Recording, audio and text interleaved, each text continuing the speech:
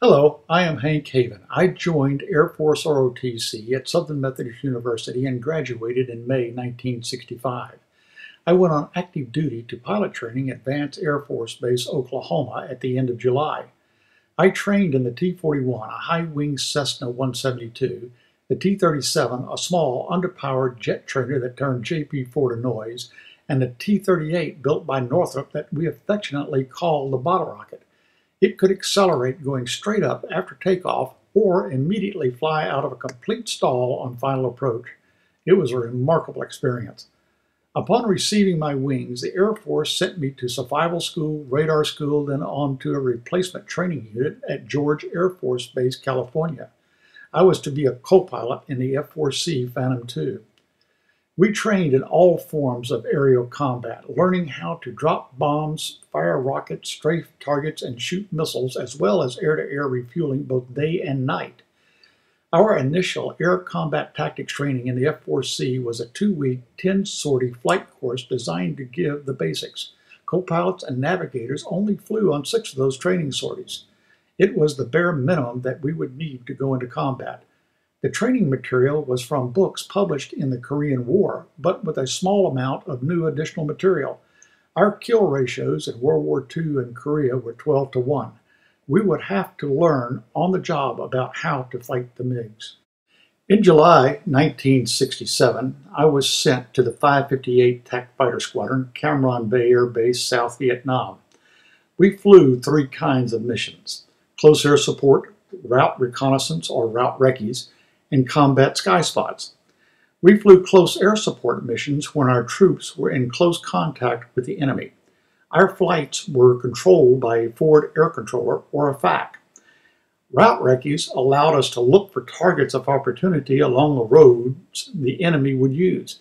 These were done outside of South Vietnam and away from troops, so FACs weren't needed. Bombing tactics were much the same as close air support missions, except for higher dive angles and release altitudes to avoid enemy ground and anti-aircraft gunfire. The video gives you a good idea of what happens in close air support missions and the type of weapons we use.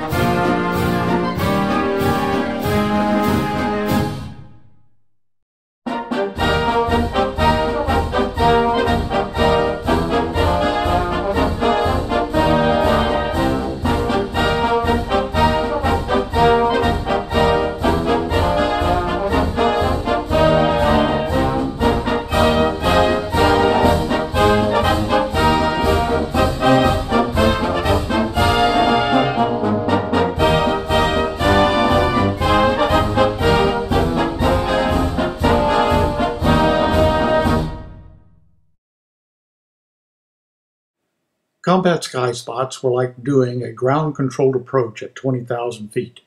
The ground controllers would compute the effects of winds on the bombs we would drop. They would direct us to a point in space where we would release our weapons. The controllers and operations made sure there were no friendly troops within 5 miles of the drop zone.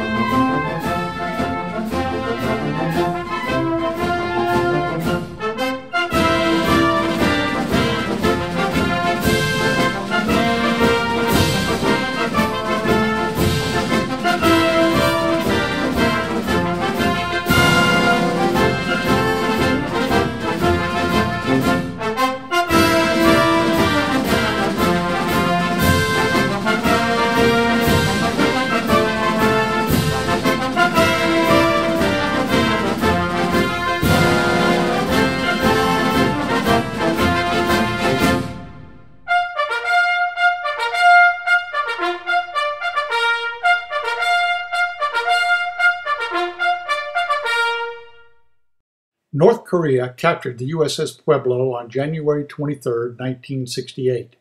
I flew my 152nd and last Vietnam mission on January 31st.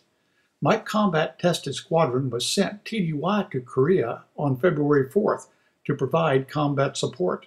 We joined up with the 4th TIE Fighter Wing at Kunsan Air Base, commanded by Colonel Chuck Yeager. I would eventually meet Colonel Yeager a couple of years later and been an elbow with him at the Stag Bart Holloman Air Force Base. We moved into our refurbished base at Taegu in the middle of March. It had better accommodations for all of our troops. The South Koreans were still flying F-86 fighters and C-46 transports. This was equipment we had left them from their conflict in the 50s. They were glad to see us. I set up the operations command post for the squadron because I had been a command post duty controller for the wing at Cameron.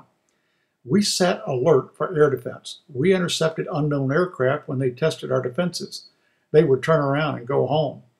We also flew combat air patrol or CAP missions protecting South Korean coasts and along the Korean DMZ. The planes were loaded with air-to-air missiles and Gatling guns. We didn't expect any trouble, but we were ready for it in any case. When tensions quieted down, we did training. In June '68, my tour of duty in Southeast Asia was ending. I had to go back to Cameron to process out. They asked me to perform one more duty while I was in country, escorting a beautiful USO actress. I showed her around the base and the flight line, which really impressed her. I think our aircraft maintenance and weapons airmen were just as impressed with her and very envious of me. The next day, my bags packed, I headed over to the airport to catch a Brana flight with stewardesses and culottes back to the States. Danged if it wasn't full. 8 hours later, a few other GIs and myself were able to get aboard a C-141 that was headed for Travis Air Force Base. The back end of that bird was very cold. I found out from the crew that the heat could be in the cockpit or in the cargo bay. Guess who got the heat? I broke into my bags and pulled out some of my extra fatigues for the GIs to use. That made it a little better. Since we were flying a polar route, we stopped off in Japan and Alaska to refuel. We were on the ground both times for about 30 minutes before getting back into the air. Our plane touched down at Travis Air Force Base, California around 4 a.m. Pacific time. I knelt down and kissed the ramp because I was glad to get home. After 3 weeks at home, I went to Holloman Air Force Base, New Mexico. The 49th TAC Fighter Wing was being reformed after many years in Europe. And Major Stolle and I were the first 2 officers there. We divided up the list of people coming in from Europe and Vietnam into the 3 squadrons. I was crewed with Jack Ryan, a Vietnam pilot and son of General Ryan. We made a good team. In mid-October, 6 captains, 3 from Europe and 3 from Nam, got our heads together and started an air combat tactics training syllabus that would eventually develop into the Navy's Top Gun School and the Air Force's Red Flag program. Both programs are still going today. These next pictures show how a dogfight develops between 2 fighters. Start at the bottom, work up through the middle, and then down and around the outside of the diagram. The fighter that flies the slowest will be the winner. We went to Europe in February 1969 in the first exercise to show that we could support NATO in case of war. I got a chance to visit 6 countries during the 2.5 months I was there. The flight back to Holloman took 12 hours. Just think of sitting in one place on a thin cushioned straight-back chair for that long. Not fun. At the end of 1969, I started my upgrade to aircraft commander. My flight lead was ecstatic during the debriefing after a dogfight practice with me. He told me that everybody had been gunning for me because nobody could get me in their sights, and he was the first. I had no idea that I had been the target for the entire squadron. All I was doing was keeping everybody cornered at my 6 o'clock. I did enjoy those flights.